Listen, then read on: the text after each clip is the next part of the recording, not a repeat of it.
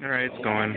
Okay, right side of the clam is posterior, left side of the clam is anterior, the front is the ventral, the back of it is the dorsal, this is the umbo right here, and these are our rings, and these are the rings we got here. The reason why it's the umbo is because it's like... The rings start here, yeah, so that's where the umbo is. And then when we open up the clam, we have a mantle cavity here at the bottom, and we have a mantle cavity that would have been up here, but it got cut. Our foot is right here, under the gills. Right here is our foot. Our gills are right here.